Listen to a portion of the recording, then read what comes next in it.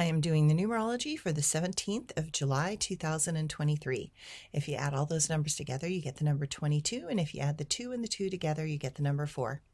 In yogic numerology, the number 4 opens new doorways for communication. Sometimes we do not know that we need a particular type of connection, presence, and the ability of another to really hear us.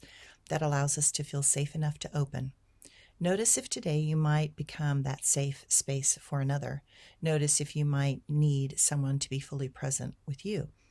In life, we are at peace when we feel safe, but peace is an internal experience, not an external circumstance. Look outside at the wind blowing warm and hot in the summer sun and feel at peace. You are absolutely in the right place at the right time. Enjoy this moment. It makes it easier to be in deep gratitude when one is willing to drop into this moment fully and completely. No matter what, you are safe because your soul is eternal and has existed in many dimensions and times.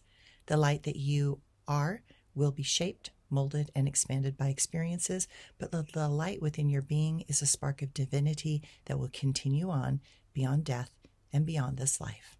Thanks, everyone.